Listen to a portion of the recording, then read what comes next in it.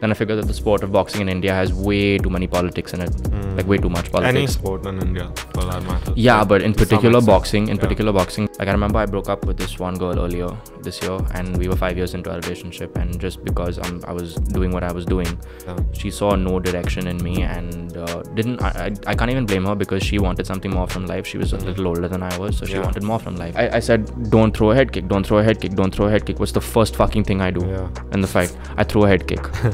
And it caught him.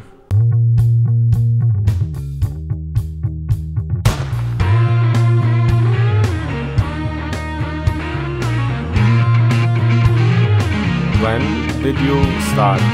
Did you like do boxing in school or? Oh yeah, I mean, I started boxing in school because when I was 10 years old, I used to get bullied like crazy in school. So there were a lot of these. So anybody that grew up in Pune knows Bishops and Marys and all these and all these schools. Now there's a culture of where boarders bully the day scholars in Bishops quite a bit. And I was a bit of a pansy. I'm not gonna lie. I was a bit of a pansy. So I was an easy target, and I was small, and I was thin, and I was frail. Yeah. So I was a very easy target for these guys, and they bullied me, and I don't blame them. But I don't blame them, man. It's okay. But no, then one day I went crying, and I started complaining to my mom about what was happening, and she said, okay, fine, I'm gonna come speak to the principal tomorrow. Now that day she happened to be with her uncle, who used to be a boxer in the Merchant Navy. So he said, nothing doing. You're coming to my house, and we're gonna train for a year. So he had some old boxing gloves of his, which he gave to me, and we just trained for a year. And he just taught me what the basics. He just taught me what a jab was, what a cross was, a hook, and an uppercut, and how to mix it up. And he held pads. We didn't have pads, so he just held pads with his hands. And Bichara was like 71 years old at the time. It's so like his hands were very, very frail. You're basically karate kid. Yeah, essentially. He's Mr. Miyagi. He's Parsi Mr. Miyagi. That's so cool though. You went to Bishops, so I think. Yeah, I went Bishops. So Bishops had boxing. Yeah, Bishops Kalyani Nagar had boxing. That's so interesting, like for a school to have boxing as a sport. I loved that it did, and I tried to get into boxing a year earlier because I used to get bullied, I didn't like it. And the guy that I ended up facing in my first bout was coincidentally the guy that used to bully me quite a bit. Yeah, so I just found myself in the same weight class as him, and my first fucking bout was against this guy, and I got him out within 30 seconds. Oh, damn. Yeah, so that was a big moment for me, because I never got bullied throughout my school life after that. So it was pretty happy for me. Yeah, after that, you can't, like, the kids know. Yeah. The kids know, and then they kind of stayed away, and that led to another problem. I didn't have many friends in school, so I had a lot of free time, so I just kept training and getting better and getting better and getting better. So before I knew it, like, I was 14 and I went for my first nationals. I won my nationals, and I don't know, I just went from there. Then I figured that the sport of boxing in India has way too many politics in it, like way too much politics. Any sport in India, for that matter. Yeah, but in particular boxing, because it's again in the judge's hands, right? Eventually, so even if a guy is getting beaten by you, the judges won't stop it, or the referee won't stop it, and they'll give him the decision. Yeah. Like I remember this one bout I fought against this one guy from Haryana. I just kept hitting him to the body, head, and that went on for 3 rounds, and very decisively. I won the fight quite decisively. They still gave him the decision for whatever reason, because it's like it's decided before that this guy's going to win. So I thought, fuck that, I'm gonna get into a new sport. Started doing MMA, and now why MMA came about was because again I was in Bishop's camp for my junior college, and this one, I'm not going to mention his name, but he knows who he is. He's probably watching. Yeah, he's probably watching. Yeah, and he showed up at my MMA class 5 years later, and the look on his face was fucking priceless. But so, and I guess you guys might even know him. Like he's quite a famous dude. You can say the name, I'll bleep it. No, it's okay, it's fine. But he had some political connections, and I was a little scared to take that on. Like when he slapped me in front of the whole cafeteria. So, and I felt pretty helpless. I would have done something to him, but I knew that he had political connections, and I knew that he's gone outside college to fuck people up, even though he was a boarder at the point. He still had that pull with people in school, right? So I just didn't want to fuck with that, and I felt pretty helpless. So I started MMA the very next day, and I never looked back after that. Yeah, and today here we are. It's interesting that all your inspirations have been like from a place of pain. Yeah, it's okay. I mean, that's how it usually is, right? Every lesson I've learned also, even when I went for my world championships and I got my ass handed to me by the guy from Russia, who eventually went on to win the world championships in my weight class.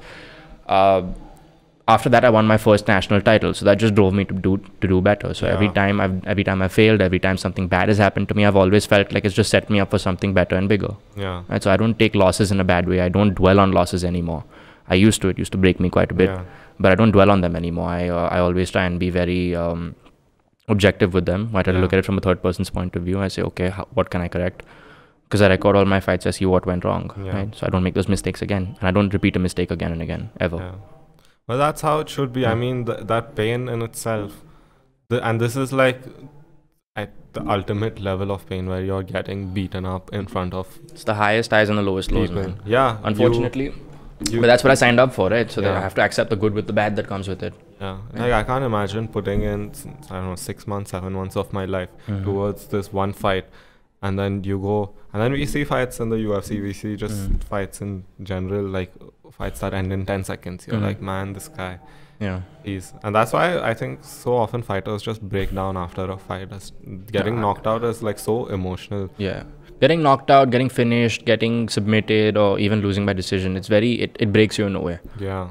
Because it's literally like a part of you dies when that happens. Yeah. And it's not a very good thing, but again, it makes you you know how when you lift weights and your hands get calloused quite a bit, kind of calluses your brain the same way.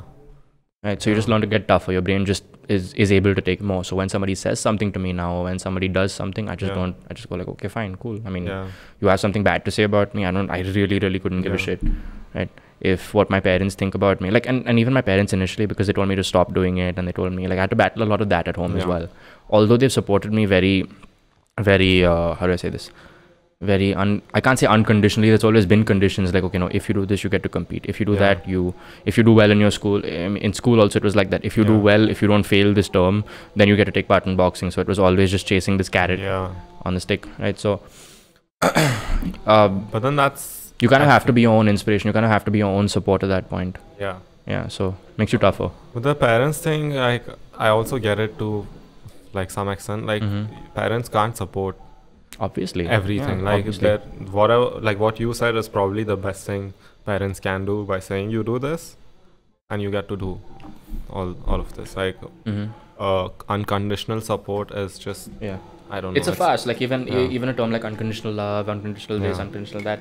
Nothing's unconditional. Yeah. Everybody that has something important in their lives, everybody that wants to do something important in their lives, there's always a condition to it, right? And you set those conditions with yourself as well, right? It's not like you love yourself unconditionally. You love yourself as long as you're doing things that you love doing. Yeah, there's points in your life where you don't love yourself. Yeah, I fucking hate myself most days because I'm an idiot, and I'm not saying I'm the smartest person in the world, but you get hit in the head too many times. So I'm like, fuck, and I hit myself in the head after that. I'm like, shit, it's okay. But does that must be affecting you in some way, no? Just getting hit so many times. So I felt that I got concussed twice in my life, and that's not a good feeling, because sometimes you look at a red light and it kind of hurts your head. Yeah, even the red light on my TV one time, like I had to pull the plug from my TV, and I had to pull the plug because the red light of the TV was affecting my head. And earlier this year, I felt I got concussed when I got caught in a choke in training, and the guy had big boxing gloves on, and I couldn't let go. Like normally you can kind of like bump and slide out of it. And me being as stubborn as I am in training, I learned not to be very stubborn in training. The guy caught me in a choke and just didn't let go, and I was a little stubborn with it. Eventually I got out, but I realized it was too late because he had cranked my neck 3-4 times, and it's not very, very good for your head. So it cuts the blood supply. And exactly. So, and then after that, it just one problem after another where, so we'll tell you about that later. Okay. But, so just, getting concussed gets quite... I feel like a lot of casual people who follow the sport, maybe they don't think about all this. Like, even in training, it is training, but then at the end of the day, if you're not going all in, then like, are you, like, I don't know enough, but like, even in training where you're sparring with someone, there must be times where you're just like, no, I have to go all in. No, it's like, I can't just hold back. Yes and no, because you know that your training partner is your responsibility. So I trained with this one guy, Shubham. Now again, Shubham, very quiet guy, very timid guy, very very to himself, but a very determined training partner, very determined fighter, very tough guy. Too tough for his own good sometimes, but good. He's very, very good. Now this guy and I initially had quite a bit of animosity, because when we used to train at our old academy in camp, he was quite new at the time, and he was this guy that had this, in Hindi they say bail buddhi, where you just walk forward like a bull and you do nothing with it. You have no brains, it's all brawn. Right? So he could take shots and keep walking forward like a zombie. And then he used to spar very, very hard, and I got pissed with that, because I usually take care of my sparring partners. I don't try to hurt them. So I'll keep the wrestling aspect or the grappling aspect of it quite heavy, just so that it feels like you're doing work and you also stay in that zone. But and not the kicks to the striking body, them. and the strikes to the body and the strikes to the legs also can be a little heavy, like 60-70%. Yeah. But the strikes to the head, like your head is, you have to preserve your head, you have to preserve your brain, right? That's what you hit to knock people out. Yeah, exactly. And you can't do that in training. Yeah. Now, unfortunately, at the time, Shubham didn't understand that, because he just thought that, okay, fine, I have to come in here and fuck everybody up, and that's my day. I explained that to him. So I got very pissed with him one time, and he punched me really, really hard in the head. So I kicked him in the head and I knocked him out. That was like, there's certain roles in the gym that you fulfill. Like I was the gym enforcer. So if somebody was acting a little, if somebody was acting up a little in training, I'd be the one that sparred with them and said, okay, chalo, I'll put you in your place and I'll make you understand. But that took a little, it took a little bit of time. Like I was 4 or 5 years into training at that point. Yeah. But that happens, man, when you're so dedicated and committed to something. Even if you're not, like when I go to play football with my friends, my closest friends, there are times where we kick each other and then we're mad at each other, there's yelling. And that's football, which is in comparison to MMA. You're like, you have to beat the shit out of each other. And there's always going to be some sort of... There's no ego in football. There's a lot of ego, I've noticed. Like if somebody is this solo player, like, you know, you have like for lack of a better reference, Neymar of the group. Like, you know, he wants to stay selfish with the ball. You know, he doesn't want to pass the ball. Like I played football for a long time as well. So I know that, and I've been around these big football teams training, and you see there's little egos forming. In MMA, you can't have that. You're by yourself. Sorry? You're by yourself. In MMA? When you're fighting in a cage. In the cage, you're by yourself. In a fight, I'm talking about training. I'm talking about in that gym environment. Okay. In that gym environment, if you have an ego, there's no place for you over there. And you see a guy like Colby Covington, just because he had a problem with everybody in his gym. Now, that whole... if for people who don't know, he puts on this whole Trump MAGA act where he's just got this very WWE style persona. But outside, he's a very, very nice guy, very respectful guy. But again, because of his antics, he's made a lot of enemies. And he's just done what he had to get ahead, right?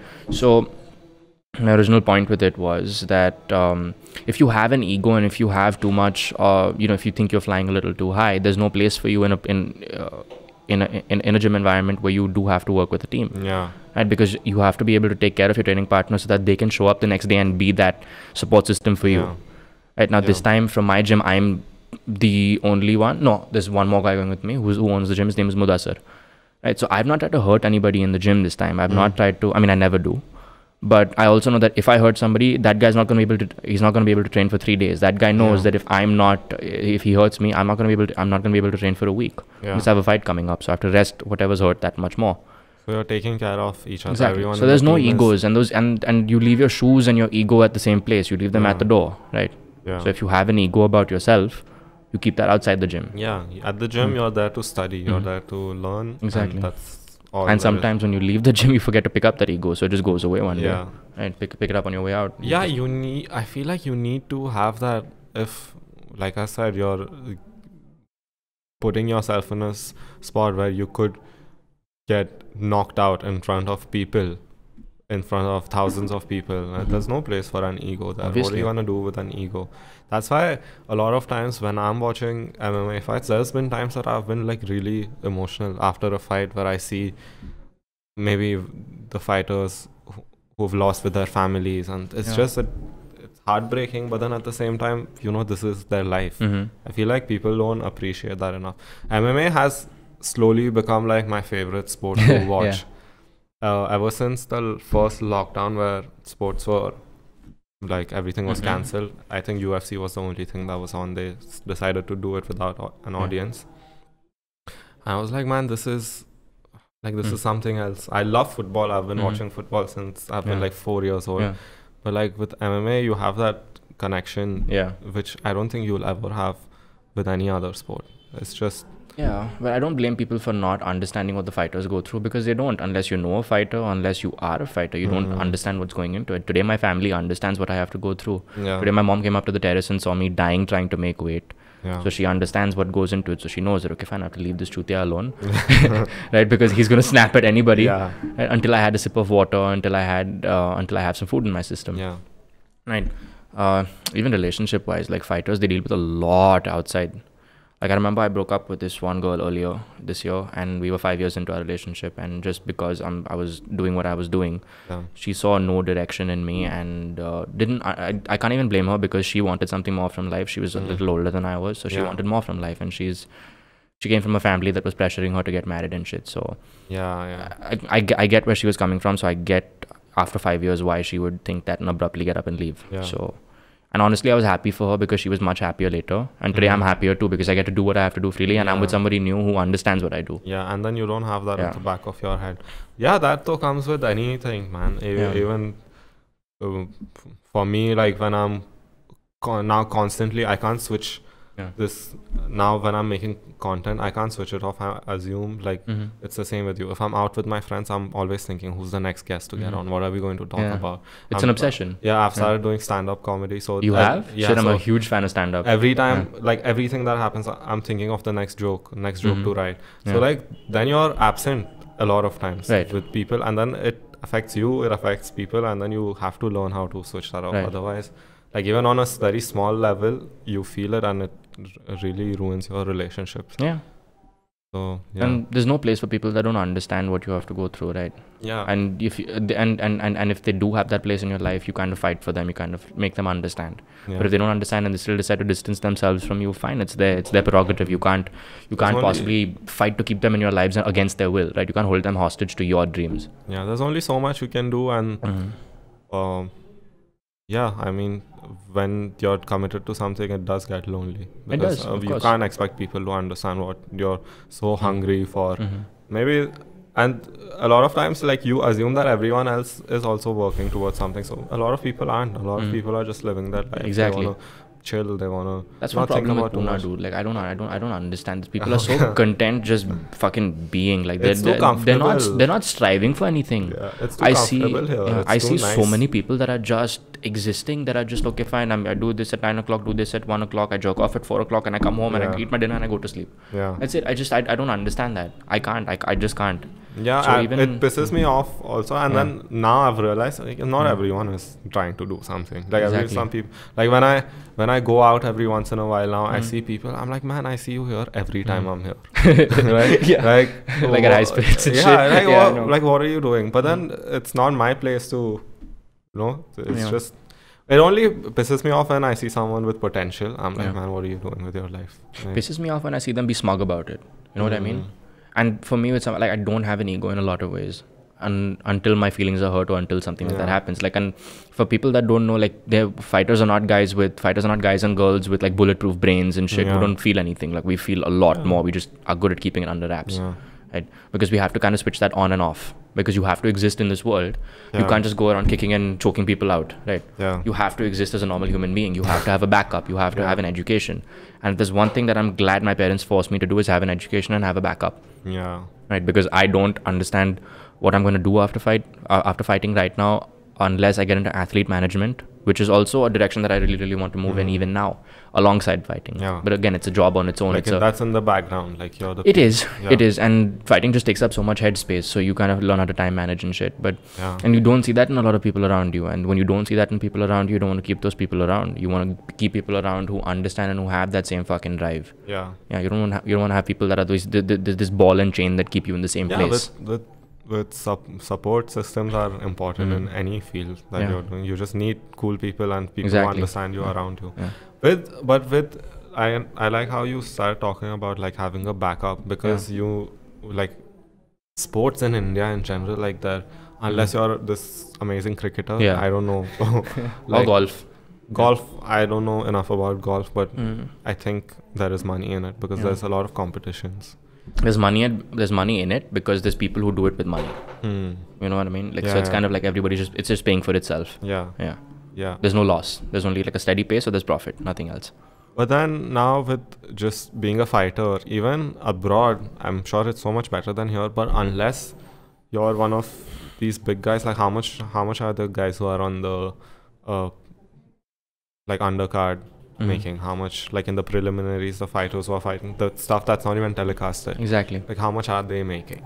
So UFC fighter has a contract of a minimum of if they lose they get $10,000, and if they win they get $30,000. That's their base contract. That is not including bonuses, like if you get a fight of the night bonus, or if you get knockout of the night, or you get submission of the night, or something like that. performance of the night. So if you have two fighters that just got in a fucking battle with each other, and it made everybody go, oh shit, it made TV ratings go up. If it was just entertaining and the crowd was into it, they vote on which fight was the best, right? So there are some cards where there's just so many exceptional fights that just give bonuses to everybody. But you seldom get that, right? You can't have fireworks every single time. Those guys, so they do have a base salary of about $30,000 when they win the fight, and $10,000 when they lose the fight. But that's still a lot of fucking money. But that's a lot of fucking money before taxes. And here it's a lot. Over there it's just salary. Exactly. Some people get $10,000 a month and they can't buy toilet paper afterwards. Right. And how the thing is, you can't fight every month. You can't. Like if you have a bad fight, you may be out for months, and then what? And then your sponsors leave you. You lose endorsements because you're bad for their image at that point after losing. And that's what I'm gonna bring up Jake Paul now, because he said. Go ahead, man. He said. I dig that guy. Like I said a lot of bad stuff. Something interesting. Like this whole new thing he's doing about fighters need to get paid more. It's really cool because it does make a lot of sense. But then at the same time, I understand with people like Dana White, they're trying to make money at the end of the day, and you need to have a personality to sell fights. You need obviously. Like you look at Conor, you look at even Colby, you mentioned him. They're doing this because they have to be these people. Like they have to be this person. Someone like Masvidal, right? Yeah, true. He keeps losing. But then he's just, people love him because of how he carries himself and the whole persona he's created. And the Ben Askren knee. So that was so that was the most decisive way to win a fight and shut somebody up. Honestly, like he knocked him the fuck out cold, which like, got a lot of eyes towards the sport. We're not going to fight. I'm gonna come here. You're gonna come here. I'll knock you out, and it's done. Yeah, that's it. 6 seconds and it was done. But no, about Jake Paul, I said a lot of shit about Jake Paul because of what he said about Conor McGregor's wife. Right? Like she's a 4. You can do better. I don't like hearing that. But then Conor, you saw him. Yeah, he was just ice cold about it, dude. He was just ice cold. Yeah, but then he also went on with like Dustin's wife, so it's just. He did. So I mean, what goes around comes around, and Conor got fucked for that. So I get that, but in terms of what Jake Paul is doing for these fighters, now not a lot of people see it, and I respect the fuck out of Jake Paul for taking these fights, taking these risks, because this fucker doesn't have to do it. Like every fight he's fighting almost every 6 months now. Right. And he's just earning a shitload of money, more than he ever did with Disney, more than he ever did with any of the movies, YouTube, anything that more than he's ever done. And he's getting these fighters paid, so he's getting eyes on the sport of MMA, he's getting eyes on the sport of boxing, and everybody that is on that card is getting paid that much more just because of the amount of pay-per-view buys. That's a good way of looking at it, because a lot of people look at it, they're like, oh, this is like he's a clown. Shameful. No, this is shameful for the sport. Like, if you look at what boxing has gone to. But then, look, man, first of all, these two brothers, they're so smart. They're like marketing geniuses, everything that they do. And you have to respect them, because they were like two kids from nothing. They were just like, yo, we're going to make content, we're going to be entertainers, and this is all we're going to do. Someone like Jake Paul, he knows everyone hates him, and he's like leaning into that. But then that's also a very conscious effort. He's like, I'm going to piss people off to the point that they want to see me to get pissed off. People are always going to say something about you, regardless of you being a good person or a bad person. So might as well do what sells, might as well what gets you the money, might as well do what gets you that sort of fame. Right. And if his goal is something, he has to push everything out of the side, walk into that one goal. Right. His goal just now is getting fighters paid. He has an anti-bullying I don't know what it's called, but for people, he used to be a bully when he was younger, and then people started bullying him online and shit, and he felt bad about that. So these kids that were bullying victims, he used to he has a boxing academy for them where he teaches them boxing. I don't know if him teaching people boxing is a good thing or a bad thing, but he's not bad, bro. He's not bad. He's not bad at all. He's not bad at all. I mean, he went fucking, how many rounds did he go with Tyron Woodley? How many rounds of the fight was that? There was an 8-round fight. I bet on that fight. I don't know, but he went the distance with Tyron Woodley and beat him on points. I can't say he did, but I didn't watch the fight. I didn't watch the highlights either, but I know for a fact that he didn't do well enough to beat him. But I'm not shitting on his boxing. I'm not shitting on him. I'm just shitting on the fact that, okay, fine, boxing is rigged. Yeah. Very obviously. For sure. But the thing with him is like if he loses a fight, it's done. That's done. It's one and done for him. Right. He's not going to come back and fight. He wins. If he fights Conor McGregor next, you can imagine the kind of headlines that's going to make. Yeah. Right. That'll And Conor the needs biggest that fight at this point. Yeah. Exactly. He's a prize fighter. Yeah. Right. That's his job. He's a prize fighter. He's not a fighter. He's not a boxer. He's not anything. He's a prize fighter. He's fighting for money. He's fighting for fame. And as long as he's doing that, as long as he's getting where the fuck he needs to, who cares about what anybody else thinks? Yeah, at the end of the day, my opinion doesn't matter. Your opinion doesn't matter. Everyone is fucking entertained at the end. Yeah. Like everyone wins in this. Like there's no losers. Losers are just probably people like.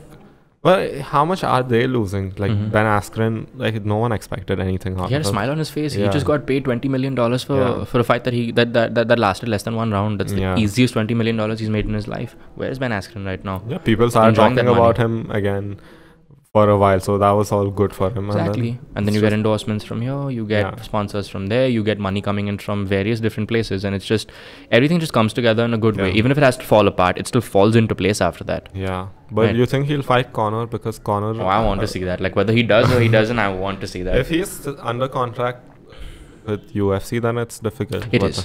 Unless Dana they made an gets exception involved. for the Floyd fight as well. So, right? So I think Dana will make an exception for this also because he likes money at the end of the day. Yeah, he does. He gets a big cut if that fight does happen. Now, Tyron Woodley got cut from the UFC and then he took this fight. So there was no problem for him to do that. He wasn't under contract. And people love him and people know exactly who he is. People know exactly what he's done. Yeah. So it's nice. I like seeing everybody doing well and I like seeing everybody winning. Even if people are losing, they're still fucking winning. Right? As long as they're making headlines, they're winning. Yeah. Even bad news is news. Right. What do you think, like, do you want to have this persona at the end of the day? Me? Like, No, I'm very quiet, man. Like, if you look at Dustin Poirier and you look at me, like, I want to be a family man, dude. I don't... Yeah. I want to be a prize fighter, but I also want to do good for this world. Like, I want to come back and give back to the Indian MMA community. Yeah. So, if and when I do make it to the top, which I plan on doing, which is what I'm training for, whatever money I do earn, I also want to open up a charity. I also want to open up a charity for fighters and athletes in general in India that can't afford the training, that can't afford the facilities. Yeah. Then I want to get into athlete management and I want to, I just want to be a dad and I want to be a good husband to somebody. That's all I want to do. I just want to be a dad to a daughter, show what it's like to be respected and just live with one person. That's it. That is interesting. That's all I want to do. Someone like your age saying that because from what I've seen with people right now, it's just that no one wants to get married anymore. No one wants to. Everyone does in the end. Like everyone. They do whether they want to or they don't. Yeah, we're in India. Everyone's going to get married. It's just that everyone's so against this. But I don't blame them also. Like you look at their families and you're like, yeah, man, I don't blame you. You look at their parents and I'm like, oh, there's no way you're ever going to want to get married. Yeah. But then it's interesting that you're so like, no, this is what I want. I'm very clear about what I want and I don't want in life. Like I see happiness. If I see happiness around me, or even if I see sadness around me, I want to turn that into happiness. I don't just because I see somebody's parents or I see, I see friction in my own family sometimes. It doesn't mean I don't want good for myself. It doesn't mean I can't be that change. Yeah. Right. So for me also, like I was in this long-term relationship, right? I was in this relationship for 5 years. So I figured what I wanted in life. So even when I did choose to be with somebody again now, it was not, I'm not in this relationship now to be just to fuck around, right? I had that fucking around phase after I broke up. That was a good 2 months. It was a fun 2 months. But again, I wasn't happy, right? I wasn't happy because again, small things like you don't have a person to say good morning to in the morning. You don't have a person to be, you don't have a person to roll over and look at and smile. You don't, I know I sound very, sappy, but this is the problem. No, guys are like this. Usually no one wants to admit it. I don't have any reservations on how I should be, and I should be like a guy, I should be like whatever. The definition of a man is not fucking around with different women. The definition of a man is stepping up when he needs to, right? And that's what fighting taught me. Just because I'm getting these big fights or just because I'm getting fame or whatever, I'm getting a few extra followers, that doesn't matter to me. When I have to step up and I fight, that's what matters to me. That's my goal, right? So if one day when I do have a family, stepping up for that family is what determines my future with them and what determines my kids' future eventually. Right? And that's what I want to live for. Have you watched Southpaw? Yeah, I watched Southpaw quite a bit. That is also a cool movie where it shows like how being a fighter affects your family and And it was quite interesting. Like I said, highest highs and lowest lows, man. Yeah. Everybody suffers and everybody wins with you. Yeah. But then when you win, everybody's your fucking cousin, your friend, your Yeah. your school friend. We used to know each other when we went for one dance class together when you were 5. Yeah. You remember me? I say, okay, cool, dude. Thank you so much. Again, I've gotten some messages where people are just reaching out when I'm winning and nobody reaches out when I lose. Nobody says, I can't say nobody, but not a lot of people. Yeah, Yeah, a lot of people are just very quick to judge after but then with that also, I understand where they're coming from. So it's cool. It's fun to congratulate someone. It's not fun to say, hey man, I'm sorry. It's not a fun conversation to have. It's not. And they don't even know if it's going to help you. Yeah. So they're like, what if I say that, and then it's just rubbing it in even more. So That's okay. See, showing support doesn't necessarily mean saying I'm sorry that you lost or whatever. Showing your support is standing by this person that you so willingly supported at one point, and not talking shit about them, because there were people that shit flips around fast. Yeah. Like people that supported you say, oh yeah, no, I knew he was just a hype train. I knew it was just a hype train that sort of stopped at its station, right? Yeah. And that's all it is. Yeah, man, you just send a text saying, hey, you'll get the next one, it's fine. Just don't even have to do that. Just don't talk shit. Don't talk shit. Yeah. Hiding behind a fucking computer screen or a phone screen or whatever and talking shit. Anybody can be an Instagram fighter, right? Yeah. Anybody can be an Instagram troller or anything like that. And I get messages all the time. I've learned to laugh at it. Like it never affected me, but I just fucking learned to laugh at it because it's kind of funny. Like people are like, oh, I can't make this shit up. I have to read this out to you, man. Because honestly, if you're going to think I'm making it up. Okay. So there was this one. But guy. you do get messages. So it's just random. Yeah, even comments. And it's quite funny, man. Honestly, if I were to show you every single message that I've gotten, we could probably make a scrapbook out of it. Okay. There's one guy, I'm not gonna say the name, but he was like, I don't likes you, but that was a flawless KO.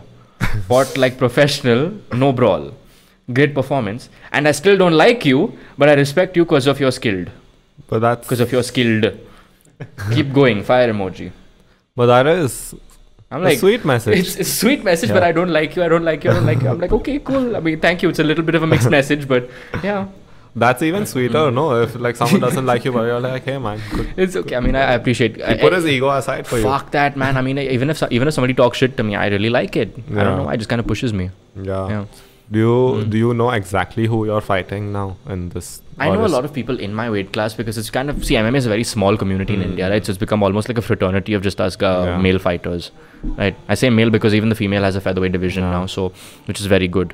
Because they only had a division up to like flyweight for women, so up to 56 kilos for women. But now they've got more weight classes for women, so more women can take part. There's one fighter in ONE FC who's Ritu Fogart. Yeah, Ritu Fogart, man. She's I don't know. She's like the fucking queen of India, man. Honestly, at this point, if she wins a world championship at one championship, I don't see a reason as to why she shouldn't go to the UFC.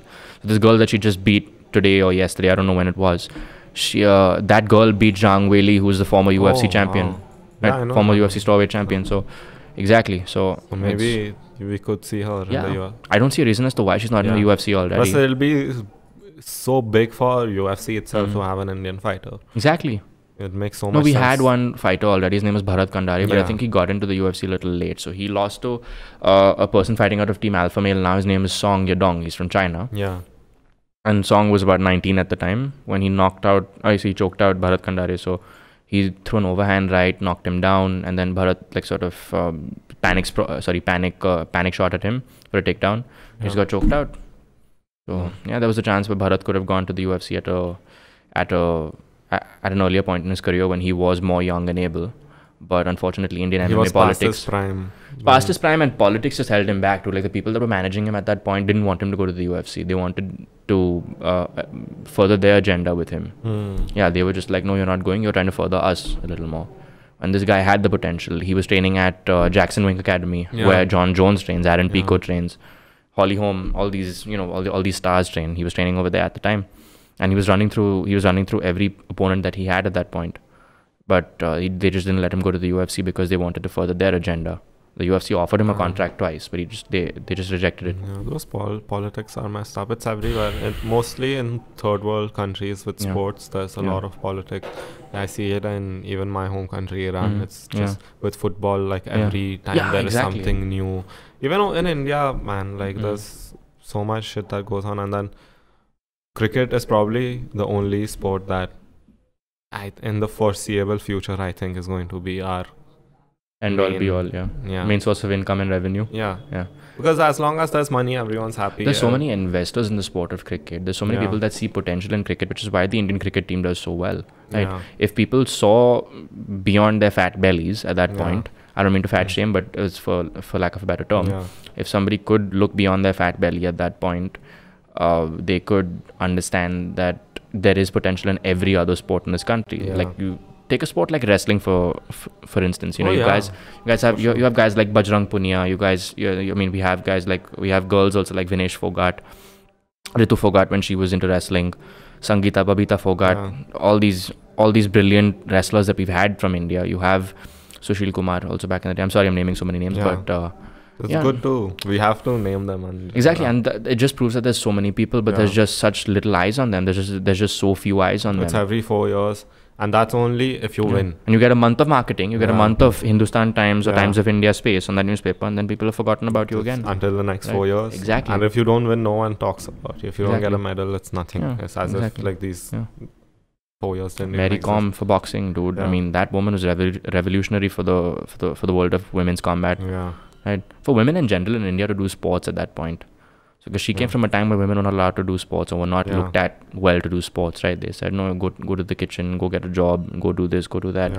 Sports get a job is still very progressive. Go get a job is progressive, but imagine. Again, it's like, go get a job as what? Like, there's dignity in every single job, I believe. Like, as long as you're feeding yourself. Work is work for me, man. Like, I don't take shame in what I've done. Like, I have fucking cleaned my office bathroom for my mom and our cleaners didn't come, so I have like zero ego that way. Like it's my space. I'm going to keep it clean, and I don't see shame in that. I'm just saying that people with potential who do have the potential to do more are told to do smaller things. Right. And the people that do have the mental tenacity to fight through that is what everybody should be doing. Right? Not settle for less. Of course, there's people that do want to exist at the bottom. There's people that do want to exist somewhere in the middle and get lost in a crowd. There's also people that are born to stand out, right? And those people are often held back by these people who say it's unsafe to do that. But then the people who make it are the people who went against all of that. And exactly. You need to want it enough to go against it. You need to be able to do it. Right? So today if my parents tell me, fuck off, you're cut off completely. Right? I'm going to have my hands tied. I'm going to have to figure out ways. I'm going to have to take a step back for a few months and find my ways to earn money and support my lifestyle. You're going to have to be by yourself. Exactly. So this upcoming fight, you said you don't know specifically who you're fighting yet, right? I know who all are going to be in my weight class. I don't know who's going to be my first, second, third, fourth, fifth, sixth fight. I don't know that. So I don't know that. But like, are you prepared? It's next week, no? Next week, Are you like prepared now? Dude, I'm more prepared than I've ever been. Like after what happened earlier this year, at one point, like I fought my first nationals. I went up a weight class for no reason because my health was bad at the point and I couldn't cut weight. And I was popping combi flams right before my fight because I was sick. I had a cyst growing over here because of it was a stress related thing. So I had to get it surgically removed after a certain point, but I didn't know it was forming. So it gave me an immense amount of body ache and it gave me an immense amount of fever. And I got COVID tested like 3 times at that time and I tested negative each time. I was convinced I had COVID, but the stubborn asshole that I was at that point, I insisted on going and I insisted on just participating. And I hoped I lost, so I had to go. I hoped I lost, so I had to go home early. Right? So I just wasn't myself at that point, and I never spoke about it until now because I never wanted people to think I'm making an excuse for why I lost. Again, the guy that beat me did what he had to do. He showed up, he made weight, he did everything he had to do and more to be able to fight me and to be able to step in there and fight. And it's okay. I mean, I've always taken responsibility for my losses, right? Because at the end of the day, even when you win, it's your responsibility. As many times as many people want to say that they support you and they love you and everything, you know that it's your win. Right? People very quickly don't support you when you lose. And I saw that. So it's fine. I mean, now with this fight coming up next week, I'm back to my original weight class at featherweight. And I'm feeling great. Like even now, you see me talking and not feeling very low or anything like that, just because I've kept my nutrition in check. I've kept my training in check. You seem like you're very positive. It's like you're waiting for this fight and you just want to... Yeah, exactly. I'm on a spring and I'm waiting to fucking jump as... Having a I'm having a good time. Like, I learned to enjoy the process. At that point, I hated the process because it was just so agonizing and painful, and that was my downfall. Away. It's just that. It's there's nothing else to, and it's just you preparing for this fight. That's it. And I'm so happy that I get to do this. You know, it's a privilege to be able to get up and have your body be healthy and have your body be able to get up and train and fight the next day, right? Because so many people can't do that. So many people have missing arms, missing legs, missing parts of their brains, and you just have to be thankful for what you have. Oh yeah, every day, for sure. Every day. So when I wake up in the morning every day, I'm just thankful. I'm not a very religious person, but I am very, very thankful for everything that I have in my life. Yeah, and the fact that I'm able to. Yeah. My parents always, they like made sure we knew that it's a privilege to be fully physically healthy, not to have any mental problems, not to have any physical disabilities. It's just you. If you have that, you've made it. Like that's all you need, because you see these people, and then you can't imagine how you would live like 10 minutes in like their shoes. Obviously not. I mean, I went to a blind school one time. Yeah, dude, I can't imagine how it is to not look at shit. I can't imagine how it is to not be able to see stuff. Yeah. Right, because you see everything around you. You see colors, you see Buddha, you see this TV screen.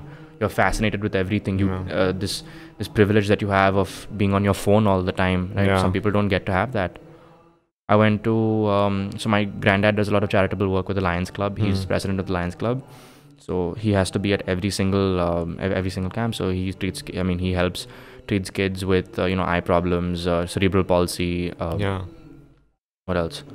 Physical disabilities like that. And I can't imagine what it is to have a physical disability, because you just feel trapped in your own body at that point. I feel that a little bit when I have an injury and I can't train for a few days, or I can't train for a few months. It's debilitating and it's paralyzing. Right? You can't take advantage of you can't not accept the fact that something bad might happen to you one day. So even with this fight, now the fact that I'm so comfortable with this is I've accepted the fact that I might lose. I've accepted the fact, and I've also accepted the fact that it can be the biggest win of my life. Right? So you have to kind of exist somewhere in the middle, because if you're leaning towards this, you're going to be very disappointed if you've come this way, right? Or you've lost, and you'll be devastated, and you won't, and it'll be that much harder to come back to to your winning ways. So existing here makes it easier to come back to your winning ways, right? So when you're neutral, so even before a fight, I'm never nervous and I'm never excited. I'm always very, very neutral. I accept that anything can happen. You must be a little excited and a little nervous. Nervousness. So what I do is I take one day in my training camp. Now I'm going to let the secret out for everybody, and this is what I think this is what everybody should do if they are preparing for something. I don't fight my feelings. I fucking feel them, dude. Like if I want to puke, I go puke. I stick my finger on my throat and I puke. If I'm getting nervous, if I want to cry, I lock myself in my room and I cry. I do what I have to do to get all those feelings out. So during training camp, when I shouldn't be feeling any of this, I don't feel it. On fight night, I don't feel it. Right, on fight night, all this nervousness, all this anger, pain, doubt, everything comes out. It's done with I'm done with feelings now. Now it's you time deal with to it, fight. move on. Exactly. Exactly. And that you can do that with anything in life, honestly. I don't understand how people are so okay existing in that pain.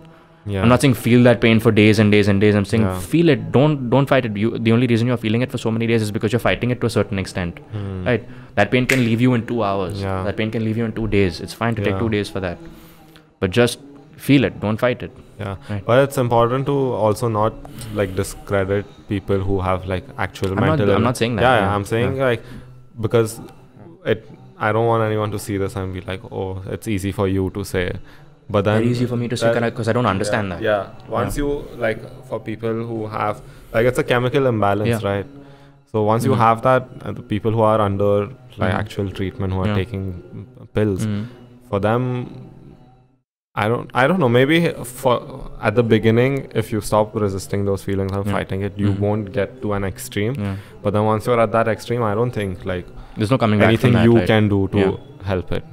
Right, so that's where professional help comes into play, and people are so, in a country like India also, if you're getting professional help. Now I have a friend who's studying in the US right now at this point, and so he came out, like he's gay. I'm not gonna mention his name because I don't think his family should be watching this, but still, like I'm not gonna mention his name. He came out as a gay guy, and he's very happy after he came out, right? And the fact that I see him so happy, like he was very sad as a kid. Like I can't say he was sad. He was just being sort of fake positive at that point. But he was so not himself. And then when he came out and he went to Singapore, he went to America to study, he just came out and I see a completely different person. I see such a confident, such a nice person, right? Although he's a little bougie, I love the fact that he is who he is, and we've been friends since we were kids. Yeah. I see that and I just see, okay, fuck, man, this guy's really, really happy. You kind of have to be happy for them. And I don't say I have to in a bad way. I say, fuck, I don't want this guy to ever feel sad again. I don't want this guy to ever feel like he can't exist the way he wants to around me. Yeah, so same thing pretend to be someone else for that. Exactly. That is exhausting, and that's why people are tired. And the way you said, you're sad all the time. Yeah. It's just you're pretending to be someone who's not you because you're scared if you're yourself. People are not going to like you. Like, go get dick for yourself, dude. Like, come on, man. You go score for yourself, dude. Come on, show him your ass or some shit like that. Just come on, shoot your shot, dude. Do what you guys do. It's cool, man. And I really, really like seeing that. I like seeing people who are so, and he was so not confident. Like, he was so underconfident at that point, and he was just okay, yes, okay, cool. And he came out and he's like, Britney, bitch. Now he's just like that. He's just yeah. And to be honest, he does himself up, and he does all this makeup, and he looks better than most women in Pune, dude. Like, he just does. It's a sad truth, but he does. Yeah, man. That's... And I take inspiration from people like that. Like, I see people just owning who the fuck they are, and if they can own who they are, battling society and battling all these bigger fights, why can't you stop battling yourself and actually go and fight this fight for yourself, literally? Yeah. Right? But man, I can't imagine like stepping into the ring and you're just like you're face to face with someone. Like, fighters are modern day gladiators. Like, essentially. You're in a cage. Like, it doesn't get more gladiator than that. You're in a cage. You're ready to beat the shit out of someone, and he's ready to beat the shit out of you. And that person's sole purpose is to come beat you. Yeah. For the past 6 months, he's been thinking about knocking you the fuck out, and then you're going to go face that. Have you ever been in front of someone and be like, man, this guy's fucking scary? Yeah, so Ali and we spoke about this when Kevin and I did our vlog together, where I told him about this one fight that I had. So I was in Goa, and I was in Goa holidaying after a win at that point at Underground Fight Nights. So I was in Goa. I was holidaying with my family, but I was still training. Like, I never take time off from training. Training for me is a never-ending process. So I knew some people in Goa that that did help me train every day. And I was waiting. I was ready for a call. I was waiting for somebody to call, like the Underground Fight Nights team, to call me and tell me that you have a fight in June. I knew something was coming up, so I was training for it. And they told me who I was fighting. Now, this guy was a former 4-time national MMA champion, former 6-time national kickboxing and wushu champion, respectively. He's legit. And he was pretty legit. And you saw he was jacked, fucking muscular, just the works. Everything a fighter should be. Yeah. Right. And I was like, why the fuck are they matching him up with me at that point? And I was this scared guy. I was just like, me? Really? Me? Had you had like fights before? Like, yeah. I was, so I hadn't had wars at that point. I just understood who I was. So 2019 was a time where I was kind of figuring it out for myself, where I started climbing up the ladder. So up until that point, I was losing. I was 0-2, and then I was 1-2, and it was a mess. Then that in 2019 I fought my first nationals where I won. I got a bronze medal, so my record went up by some. I forgot how many fights I had to fight also. Then I fought at Underground Fight Nights a little later that year in April. Then April, and then May I was holidaying with my family. And I was good. I was in a good place mentally, happily. I was very happy. But then this set me off the deep end at that point. Yeah. Where I got the call, and I researched who this guy was. I was like, what the fuck are they matching this guy up with me? And I got scared. I had a crazy panic attack at that point. I didn't understand what was happening. Yeah. But again, don't fight those feelings. Feel it. Yeah. And this is where I figured it out. This is one instance where I figured it out. And I was in my hotel room. My mom and my sister and my dad and all were swimming, and they were having a nice time. I said, I'm going to my room for some time. Yeah. And I just felt every possible feeling I possibly could. Called up my coach. I told him, this is what it is. I'm feeling nervous. I'm sorry I'm bothering you right now. I know you're with your family, but please talk to me for 5 minutes. Please just talk to me.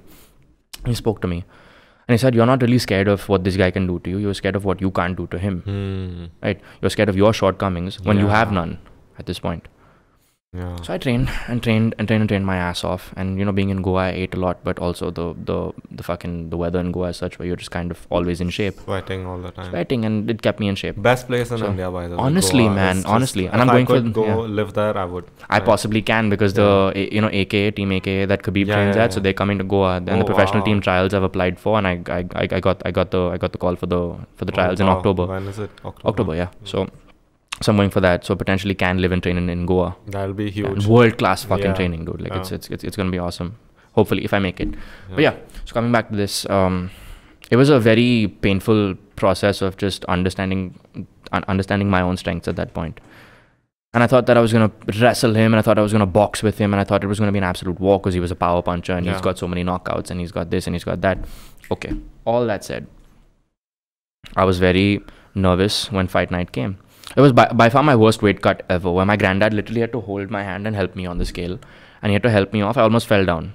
You were like all dehydrated. Gone. I was gone. I was as gone as it gets. You did the whole sweating. Yeah, everything. And I did that earlier today before coming also. This water is the first bit of anything that I've had today in my body. So when do you have to make weight? The fight day? Friday. Only. So now the system is where we have to make weight every day, but this was the day before the fight that I had to make weight because it was a fight night. Okay. So what I did was the day of the weigh-ins, it was pretty gnarly, but I was like, okay, chalo, today I have to make weight.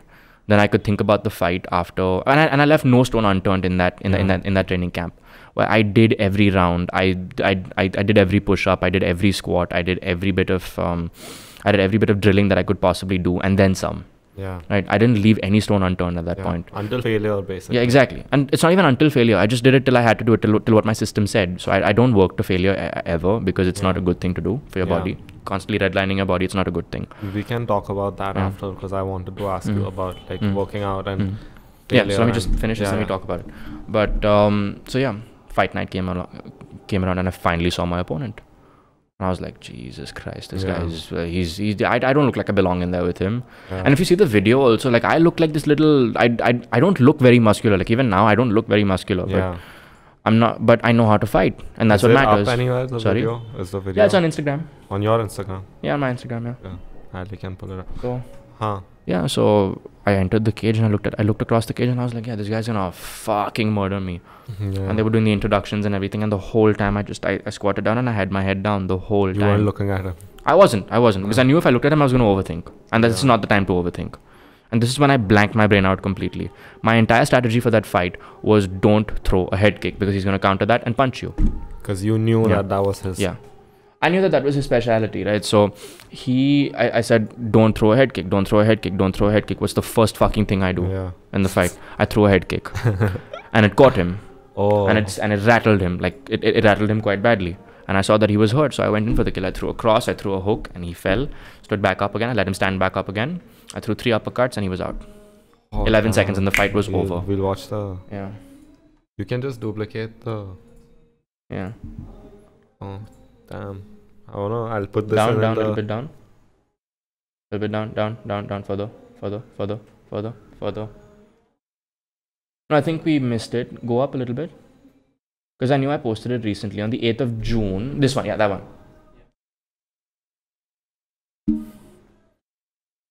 Yeah. That's from 2 angles. So the video, it's a reel. No, I think I've seen this.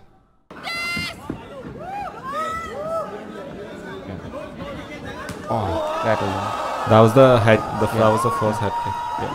That's it. Oh. The fight started and it was done before it even started. He didn't throw a single punch. He didn't see it coming. I don't think he did. Look at that. Oh my god. And the strongest person in the cage was the referee that night, man. I was just fucking ecstatic, dude. I was just ecstatic. I couldn't believe I had done that. I couldn't believe that it was over. So it was like a weight that was lifted off my shoulders at that point. Where I just thought, okay, fine. I prepared, and it just feels like nothing. Is that the most satisfying thing as a fighter? Oh fuck yes. Quick. Fuck yes. Quick win. I lost. I was devastated after my world championship loss. But you know, one thing that made me really, really happy was the fact that this weight was just lifted off of me and I could go eat food now. Yeah. Yeah. So I don't have to think about what I was not eating, what I had to eat and all that. I was very happy where I was. Yeah. Sometimes I think like if a fighter gets in the ring and he's done in the first 5 seconds, he's like, man, 6 months of training. Yeah. For 5 seconds and then. That's it, man. I mean, yeah. And then. What's the Spider-Man obsession that you have? So it's all your equipment. It's all my equipment, yeah. So Spider-Man also has a bit of an underdog story. So if you watch the first movie, he got bullied quite a bit, like Tobey Maguire in the first Spider-Man movie. In the Sam Raimi Spider-Man saga, he was bullied quite a lot. Yeah. And in lockdown last year, so I've read every single Spider-Man comic since 1968. Oh wow. Yeah. So I've read Miles Morales, Peter Parker. Do you have them or you've just? I've downloaded them. Okay. Yeah, because I'm not a comic collector or anything like that, but I like reading it. I like doing that. You'd and love to have a collection though. Fuck yes, I would if I could afford it. Yes, but they're fucking expensive. Yeah, they're very expensive, and I don't think it's worth it. But anyway, so his character is something that I really resonated with, where he sort of came up and he sort of was silent and didn't tell anybody who he was, and didn't tell anybody what he did, but he slowly inspired people, right? Yeah. And he was just this silent hero where he just went around not letting bad things happen to anybody around him, right? He was everywhere and then he was nowhere. Yeah. Right. That's kind of what I resonated with quite a lot, because I know what it's like to be nobody. I know what it's like to be bullied. I know what it's like to be stepped on. I know what it's like to be treated badly for who you are. And then once they figure out that you have the superpower, they kind of treat you a little better. Right? They see you and they respect you and they love you. Yeah. Right. And that's something that I really liked. And last year in lockdown, my obsession became just a little more amplified, because I was doing a lot of game testing for different companies, and I like video games. Yeah. So Spider-Man was one of those games where I just tested and I gave my feedback. The PlayStation one, right? Yeah, the PlayStation 4 one. So the first Spider-Man game, not the Miles Morales one that's come out now. Yeah. But yeah, I was the first one to download the Miles Morales game as well when it came out. It came out 2 days after my birthday, so I was very happy. Yeah. So that was my birthday present last year. But so I started playing that game and I saw the storyline and I saw everything and I was like, fuck, there's so many things about this guy that I love so much. Yeah. Like he's not this person that runs through everybody. He's this person that gets fucked up and comes back and makes everything better for himself and his family and the people that he loves. And he's got 3 people that he talks to, like me. Yeah. I talk to 3 people in my day. That's it. I don't talk to more people than that. Yeah. Besides my family. Who's your favorite Spider-Man? Are you talking about Tom Holland and Andrew Garfield? I don't like Andrew Garfield. You don't like him? So he was my least favorite Spider-Man. But Tobey Maguire is number 1 for me because he's just the OG. Yeah. And Tom Holland. So Stan Lee initially said that, when I was looking for a person who was supposed to play the Spider-Man character, Tom Holland is the person that fit that bill. Yeah. But for me, I just like how Tobey Maguire conducted himself in those movies, and Tom Holland's too childish to be Spider-Man. Yeah. So I like Tobey Maguire. Tom Holland, I'm not even gonna rank Andrew Garfield because he was just a dick in that movie. Like, he was just going around punching random people, trying to find the guy that killed Uncle Ben. Right. Yeah. He was just a bully in that movie. It didn't fit. Like Andrew Garfield, I feel like he's too good looking for to be that's Spider-Man. Exactly, you're telling me this guy. Yeah. He's a photographer. So I saw this meme. It said Andrew Garfield was a photographer. He skateboarded to school, and you're telling me he didn't get any bitches. Yeah, exactly. He broke a fucking backboard. You didn't think he broke any backs at that point? Yeah, man.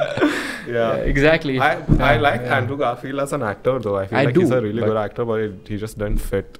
He didn't fit the Spider-Man bill. Jamie Foxx was super weird in that movie. He's brilliant, but then it was just he can do anything, man. Jamie Foxx, honestly, is playing Mike Tyson in the upcoming, in the best person to play him. Yeah, honestly, because that guy can do anything. Like he's played bad guys, good guys, dumb guys. Yeah, all sorts of guys. Electro, he's played Electro in Spider-Man. He's done everything and more. Yeah, in fucking Django, bro. That's one of the best acting performances. You think so? Yeah, he was really good in that movie. And the movie itself was amazing. Yeah. Even in this one movie, like he made a sort of a side appearance in Horrible Bosses. Oh yeah, Motherfucker Jones. He was just. I loved his character, man. I loved it. So even that, and then stand-up comedy, and I love watching people. So my favorite stand-up comedian ever is Eddie Murphy. Oh, yeah, like from way back in the day. Good, he was fucking awesome. Like, and he was 22 at the time, dude. He was my age when he was killing it. Yeah. So it kind of pushes you to be better in any possible way that you can. Yeah, stand-up comedian is for people like Eddie Murphy, Chris Rock. He just told experiences. He wasn't even trying to be funny. He just told experiences in a funny way. Yeah, Kevin, I feel like stand-up comedian is a very limiting word for these guys because they can do so everything. Yeah, stand-up comedian is someone like, I don't know, Andrew Schultz. He's a stand-up comedian. No, I think Andrew Schultz can do anything and more, dude. Schultz, he can act for sure. Yeah, for sure. If he will soon. Yeah. Andrew Schultz, I would never get into an argument with that guy. That guy will tear me limb from limb. He'll fuck my. I'll be like, sorry, dude. Sorry, you win. Yeah. I won't argue with you ever. His online presence is something else. Like everything that he is because of this online. He's also one of those guys who's a genius. Like, everything that he does, smart, dude. Everything that he posts is like so much conscious effort that goes behind, and he's very naturally funny also. And he's not afraid to say what he's feeling. Yeah. That's what I love about him, and that's what I don't like about like today, like the world today. Everybody's so afraid to say something. Yeah, that's Everybody's why we so have afraid this to be judged. podcast where you get Yeah. to talk Yeah. whatever you want. Untriggered, I It's fucking good. love that, Yeah. man. Untriggered, I love the title. Yeah, so Loved we were thinking about names when I started to do it, and I was like, okay, what are we going to be talking about? And I knew it's always going to be super unfiltered. I'm going to talk. And then I was like, I'm probably going to trigger a lot of people. So I was like, you know, Might what, as well. Untriggered is just, Yeah. It's kind of fun to trigger people and see how they react also at to some extent. But not be an asshole about it. But that's what I was going to say. Not be a dick about it, but just see what happens. You know, like at one point in my life, I was like, yeah, fuck it, say it, see what happens. Just. But I wouldn't say something hurtful or disrespectful. I just give my opinion on something. If somebody got hurt in that, I'm sorry. Keep scrolling, right? If I post something funny, I genuinely think it's funny. Yeah. It's a dark joke. It's a gay joke. It's it's a lesbian joke. It's whatever. Yeah. It's the idea behind that is not malice. The idea behind that is not to suppress anybody. I have gay friends. I have people that I love them quite dearly. It's not like I have anything against the way they are. It's just fucking funny. Like if they make a joke about a straight guy in a relationship, it's fucking funny. Yeah. Right. They make a joke about a woman being crazy. It's hilarious. Yeah. Right. Yeah.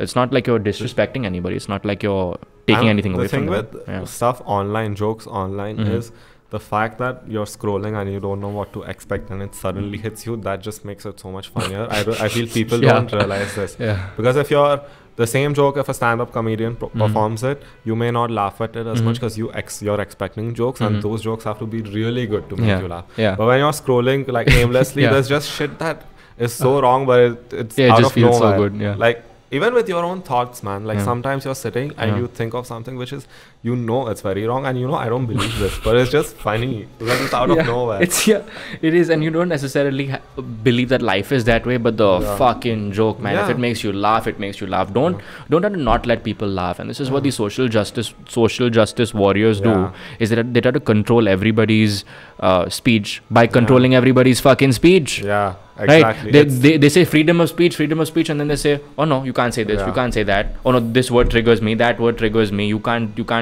make a fat joke. You can't do this. I'm like, freedom of speech as long as I like it. It's exactly. like that. Yeah. It's as long as it's convenient to my feelings. Yeah. Well, but most of these people also online, it's just that they have like it's recreation for them. It's like fun to be that person online. Yeah. A lot of these guys, you speak to them in person in their own circles, they make the same jokes. Yeah. They laugh at the same. So many times with people, I've cracked a joke and they've laughed and they're like, man, you can't say that. Like, why do you laugh then for what? Exactly. It's I don't know. I really like people that you can joke about anything with, anything and everything with. And it's not a bad thing to laugh at something that's not supposed to be laughed at. It's just keep it to yourself. If you want to laugh at it, don't. There's a time for everything. Yeah, exactly. If someone passed away and then you can't make a joke that, but maybe in a few years, like I have friends now who talk about horrible things that have happened to them, but they make jokes about it, and like we make jokes about it. It's also a way of dealing with those things. It's like I've made my peace, so I'm so at peace with this that I can laugh at it now. I'm so glad you said that, because one of my cousins who got diagnosed with breast cancer at one point, and it's the most horrible thing that can happen to a person, and the family also feels it, but it's also very sad that the person's going through it, right? Than a terminal illness. Exactly. And she was 23 when she got diagnosed with it, so it was very hard on her and everybody, but especially her. This was 6 years ago. Today she's cancer free, living her best life, and at that point everything fell apart from her. Fell apart for her. She was supposed to get married. She was engaged to get married. That motherfucker ran and left when he knew that she had breast cancer. Got married a month or two later, and that girl is so fucking strong, dude. Honestly, she, with her chemo, haircut, and everything, and she went to the guy's wedding. She went to his wedding to congratulate him. Oh, wow. Yeah, she went, she hugged him, she hugged his wife. Congratulations, she had a nice time at the wedding. Yeah.